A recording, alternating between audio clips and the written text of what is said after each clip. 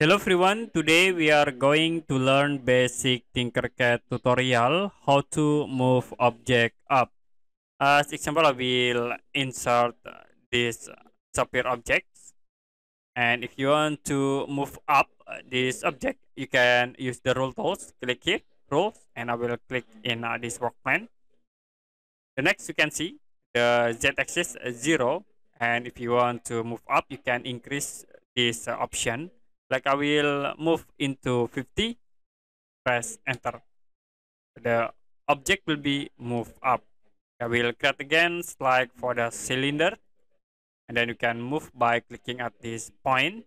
To set into 20, you can press enter.